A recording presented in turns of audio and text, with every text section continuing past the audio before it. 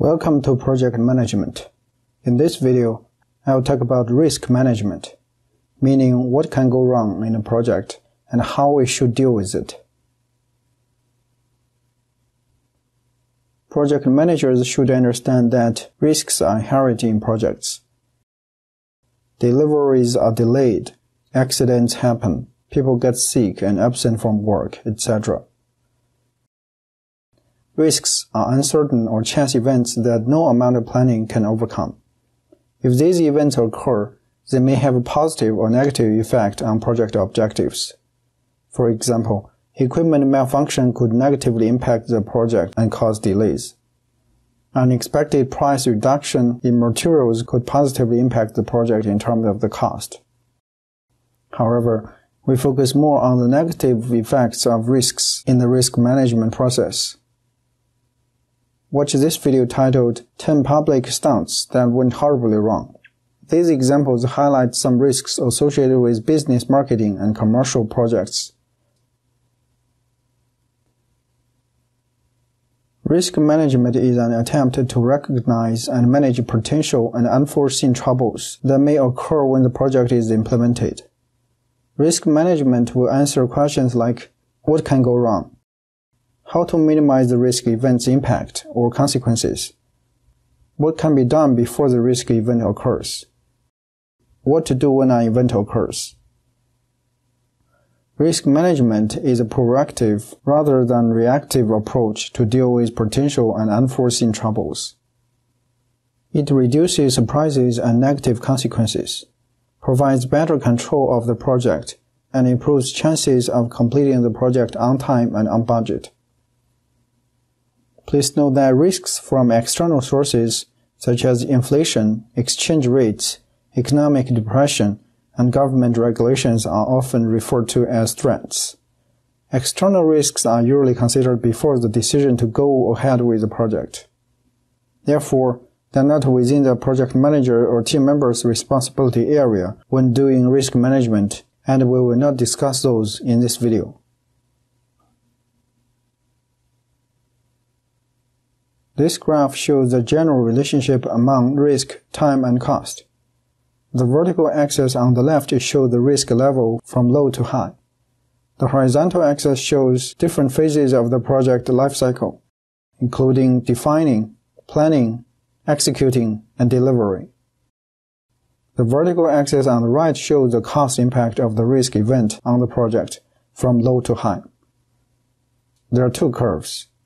The chance of a risk event occurring is represented by the blue curve, and the cost to deal with the risk event is represented by the red curve. We can see that the chance of a risk event occurring is greatest in the defining, planning, and early executing phases of the project. The cost impact of a risk event is less if the event occurs earlier rather than later, because it allows the project manager to take corrective actions and bring the project back to normal. In contrast, the chance of a risk event gradually decreasing toward the end of the project. However, if such an event occurs at the later stage of executing or delivering the final product to the customer, it will leave you very little time and resources you can use. As a result, the cost will be very high. An example of this case is the 1999 NASA Mars Climate Orbiter failure. Watch this video. If the errors were found before the man-made satellite was launched to space, it probably would just cost a few engineers time to get it fixed, instead of losing the $125 million probe. The risk management process includes 4 different steps. Step 1 is risk identification, that is, analyzing the project to identify sources of risks. After a list of known risks are identified, we go to Step 2, risk assessment, where we assess risks in terms of the severity of impact, likelihood of occurring, and controllability. The assessment results will be used in Step 3 to develop a risk response plan. The risk response plan will be executed in Step 4 when risk events occurs, and it will be adjusted for new risks. we will introduce these steps in sequence. In step 1, the goal of risk identification is to generate a list of possible risks through brainstorming. Input from customers, sponsors, subcontractors, vendors, and other stakeholders should be solicited. Participants are encouraged to keep an open mind at this stage and generate as many probable risks as possible during brainstorming.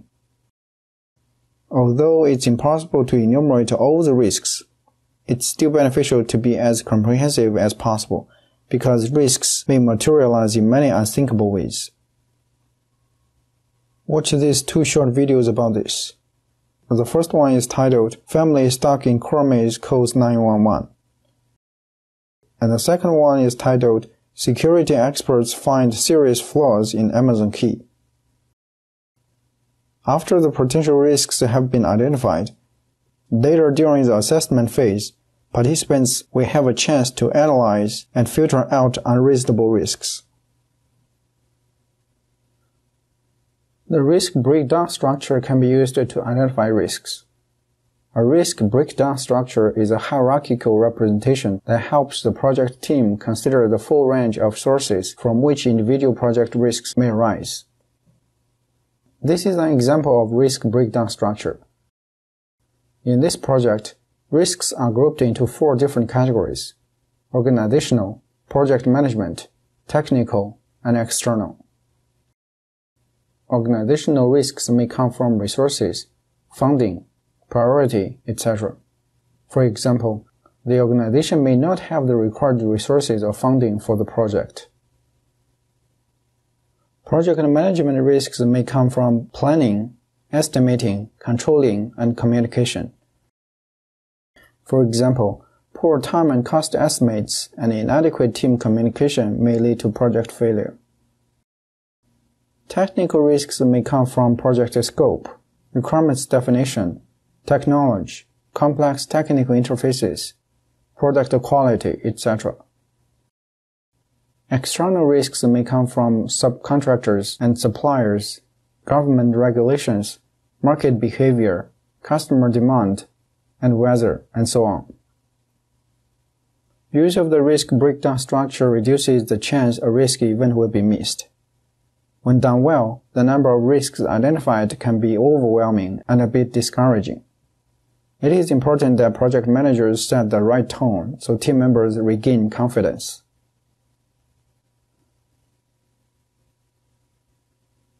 In step 2 of the risk management process, the identified potential risks will be assessed to estimate their likelihood and impact. Risk event likelihood can be represented by numbers between 0% and 100%. It can also be represented by words from very unlikely to almost certainly. Similarly, potential impact can be represented by a numerical weight between 1 and 10 or from low to high. For example, the risk of a project manager being struck by lightning at a work site would have major negative impact on the project, but the likelihood is so low it's not worth of consideration. Conversely, people do change jobs, so an event like the loss of key project personnel would have not only an adverse impact but also a high likelihood of occurring in some organizations.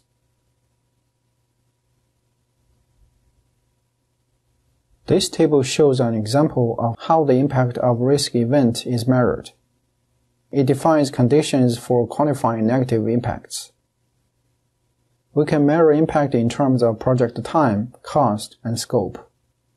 For this project, if the risk event will cause a time increase that is less than 20%, then its impact is low.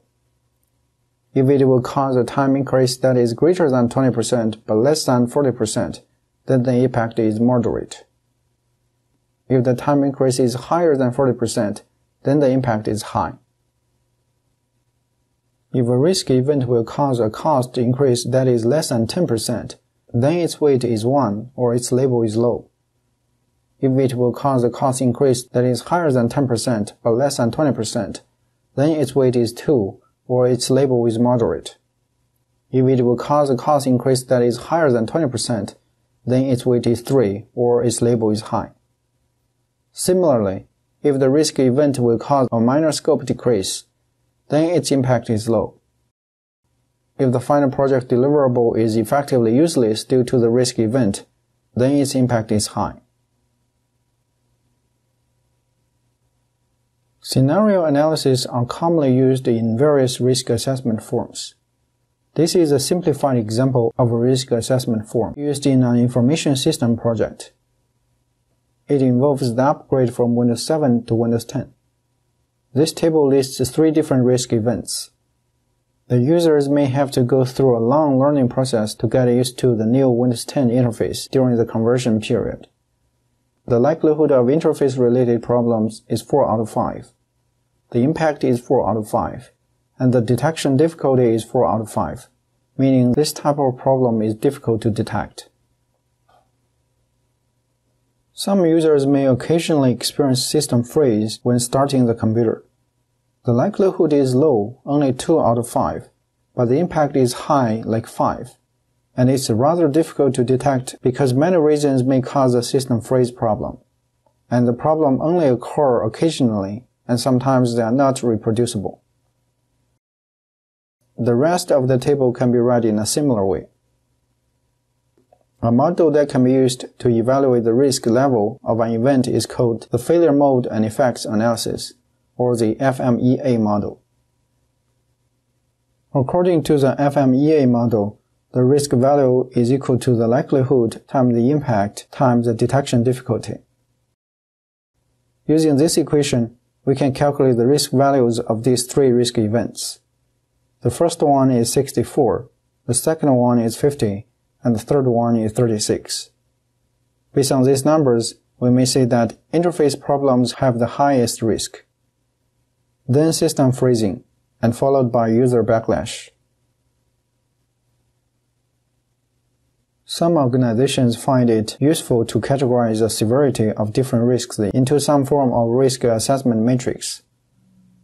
The matrix is typically structured around the impact and likelihood of the risk event. For example, the risk matrix in this figure consists of a 5x5 array of elements, with each element representing a different set of impact and likelihood values. The matrix is divided into red, yellow, and green zones, representing major, moderate, and minor risks respectively. The red zone is located on the top right corner of the matrix, high impact and high likelihood.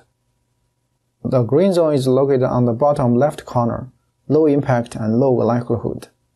The yellow zone is between the red zone and the green zone.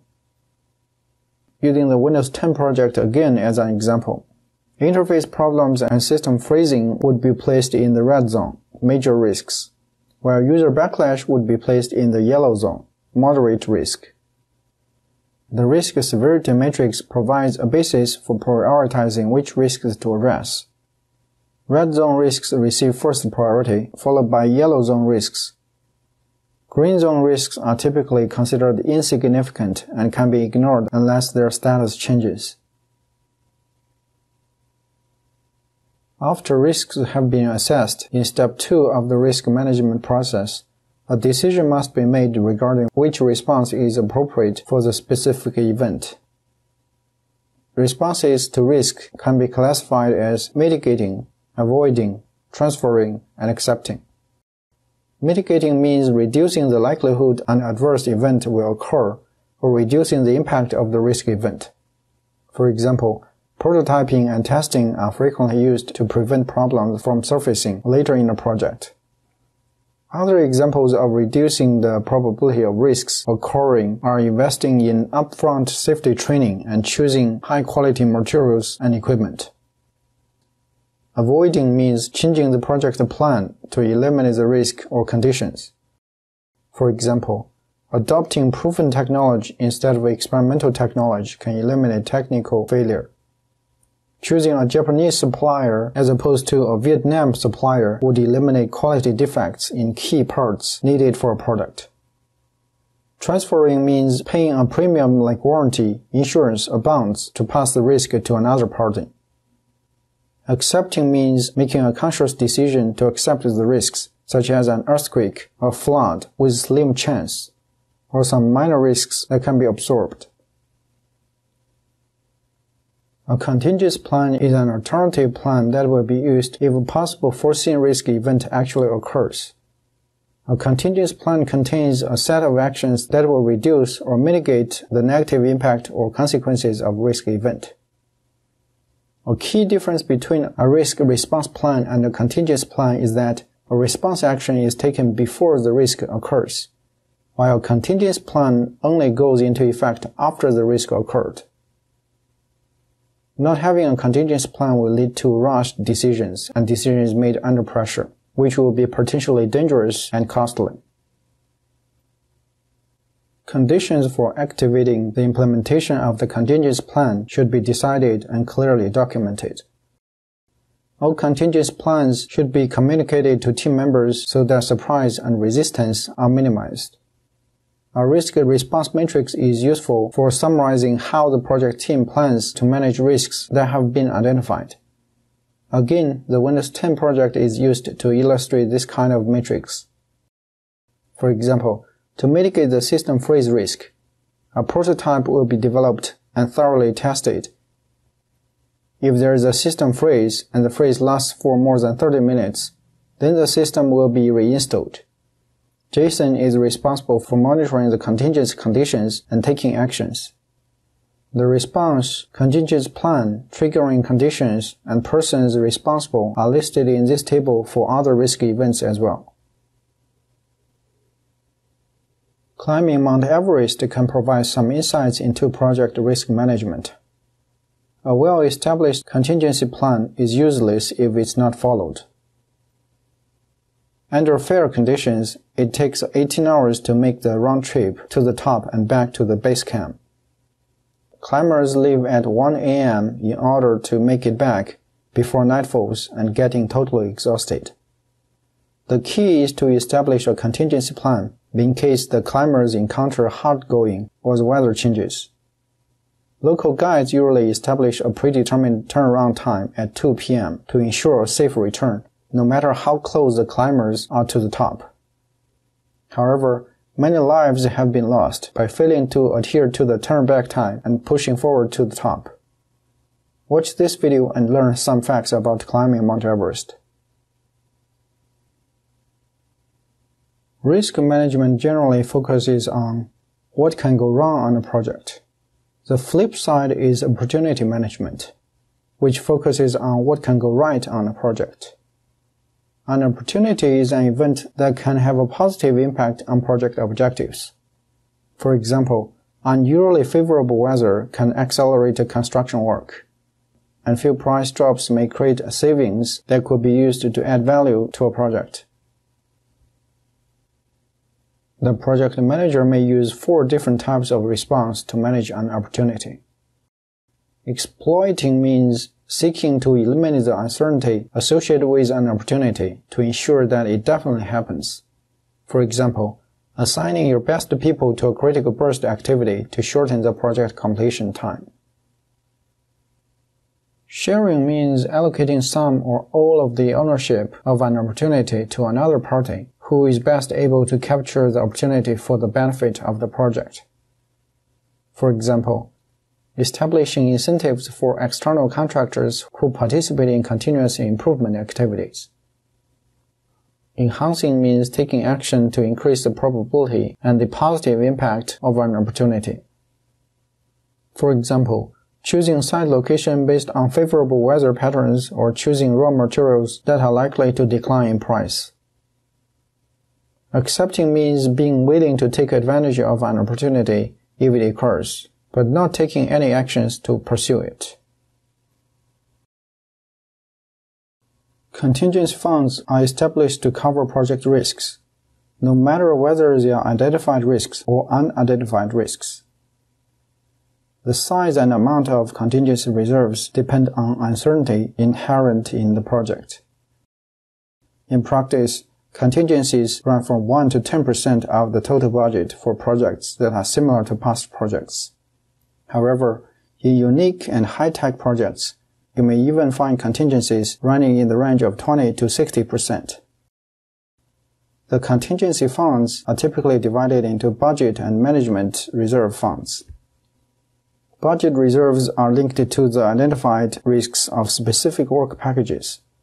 The management reserves are funds to be used to cover major unforeseen risks at the project level. This table shows the development of a contingency fund estimate for a hypothetical software development project. There are three major activities in the project. They are design, coding, and testing, listed on the first column. The budget baseline for design is $250,000. The budget reserve is 4% of the baseline, which is $10,000. So the total budget for this activity is $260,000. The total budget for the second activity, coding, is $440,000. And for the third activity, testing, is $52,000. So the subtotal for these three activities is $752,000. Note how budget and management reserves are kept separate. The management reserve is $50,000 for the entire project. So the total project budget is subtotal plus the management reserve. The result is $802,000. Although the budget reserve and management reserve are included in the total budget, it's assumed there is a high probability these funds will never be used. Contingency funds are established to absorb unplanned costs. Similarly, time buffers are used to cushion against potential delays in the project schedule. The more uncertain the project, the more time should be reserved for the schedule. Time buffers are added to activities with severe risks. They could be added to merge activities that are prone to delays due to one or more preceding activities being late. They could be added to non-critical activities to reduce the likelihood that they will create another critical path. They could also be added to activities that require scarce resources to ensure that the resources will be available when needed. The results of the first three steps of the risk management process are summarized in a formal document often called the risk register. A risk register details all identified risks, including descriptions, category, probability of occurring, impact, responses, contingency plans, owners, and current status. The risk register will be used in the last step of the risk management process, which is called risk control. Risk control involves executing the risk response strategy, monitoring triggering events, initiating contingency plans, and watching for new risks. Establishing a change management system to deal with events that require formal changes in project scope, budget, or schedule is an essential element of risk control. Changes come from many sources such as the customer, the project manager, team members, and the occurrence of risk events. Most changes fall into three categories. One is the scope changes in the form of redesign or a new feature requested by the customer. Another one is those improvement changes suggested by project team members. The third type of changes is the implementation of contingency plans after a risk event occurred. Because change is inevitable, a well-defined change review and control process should be set up early in the project planning cycle. The change control process is described in this flowchart. Change originates means the customer or team member or another stakeholder realized that a change needs to be made. Then they will submit a change request. Then a group of stakeholders that may be affected by the potential changes will review the request and make a decision. If the change is approved, then the project plan will be updated and the information will be distributed for actions. One of the benefits of using a change management system is that trivial changes are discouraged by the formal process. Another benefit is that costs of changes are maintained in a log. Allocation and use of budget and management reserve funds can be easily tracked. Also, responsibility for change implementation is clarified. Effects of changes is visible to all parties involved.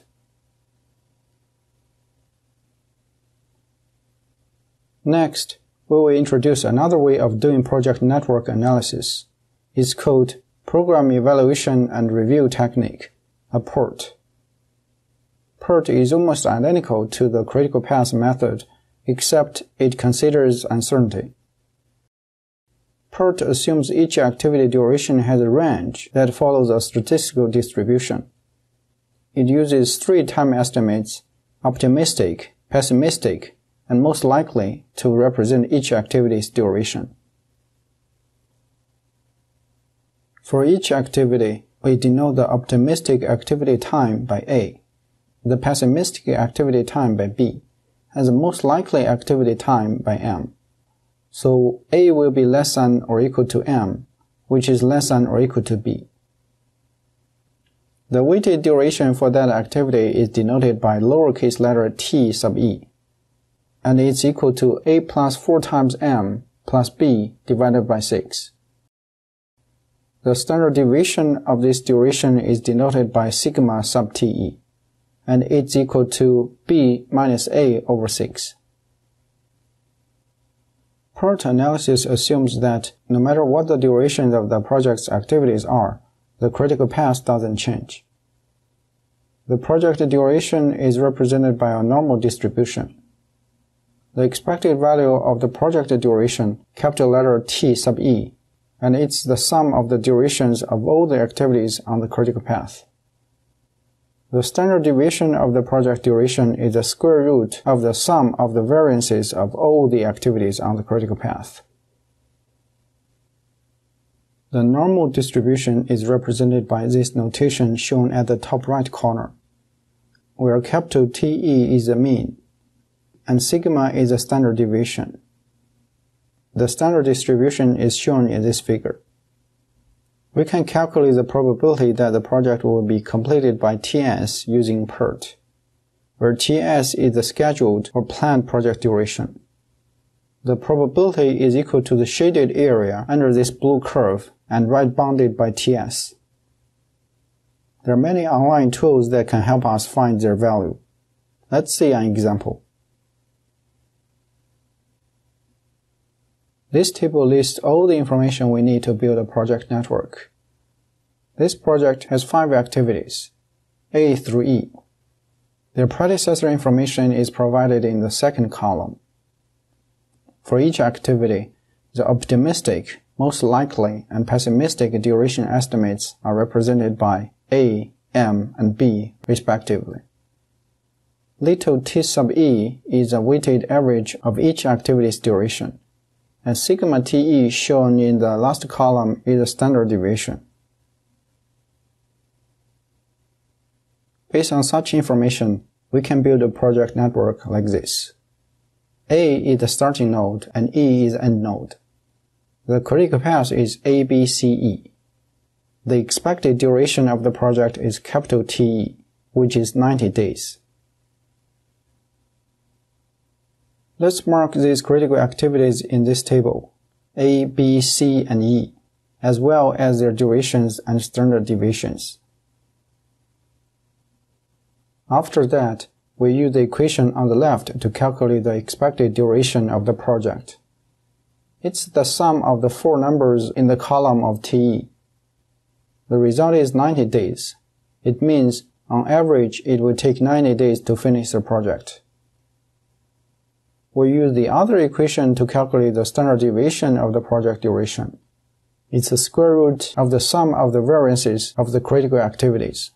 The result is 4.7. Now let's find the probability that the project will be completed within 95 days. As I mentioned, there are many free online tools that can be used to find this probability. I just use this online normal distribution calculator. After we open this website, check area from a value shown on the right. Type in 90 for the mean and 4.7 for the standard deviation. Click below because we want to calculate the probability of t less than or equal to ts. Then type in 95 and press the enter key. The result is 0.8563. This distribution image on the left is also updated. It means the probability that the project will be completed within 95 days is 85.63%. Now let's find the probability that this project will be completed within 85 days. The result is 0.1437. This image is also updated. It means the probability that the project will be completed within 85 days is 14.37%.